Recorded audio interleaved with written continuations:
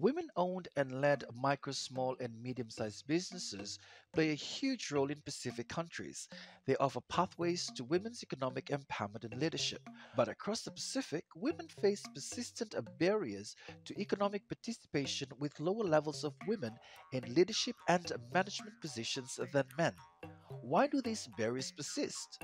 Women's formal employment is lower than that of men across the region. From Solomon Islands, where approximately 8 out of every 10 women are in formal employment, to Samoa, where just 1 out of every 10 women employed in the formal labor market.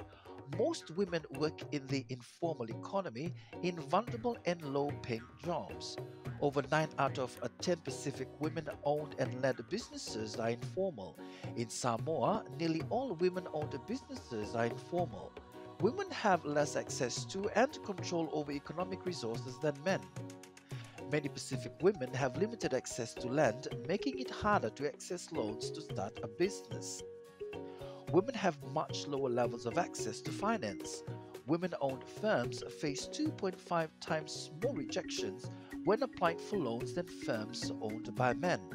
The burden of unpaid work is very unequal across the Pacific.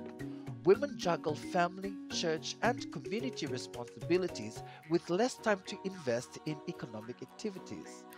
For example, Fijian women spend 3 times more time on domestic and care work compared to men. Access to affordable and quality childcare is a barrier across the Pacific. Formal childcare services are limited. In Fiji, only 8% of parents with preschool-aged children use childcare services. There is also a gender imbalance in decision-making in businesses. Women hold only 21% of board seats and 13% of CEO positions. Violence and harassment also hinders women's economic empowerment. In the Marshall Islands, 27% of ever partnered women reported that their partners either took their earnings or refused to give them money. In Fiji, 1 in 5 report having experienced a sexual harassment at work.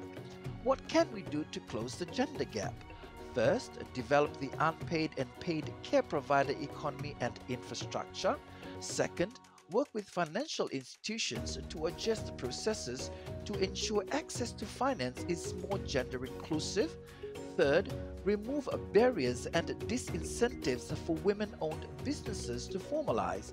Fourth, promote legal recognition and social protection for informal workers. Fifth, close the digital gender gap. When women's earnings increase, they can afford healthcare, can pay for their children's school fees, and are more likely to play a leadership role in their communities. Closing persistent gender gaps and creating a stronger enabling environment will increase women's economic participation, and that benefits everyone.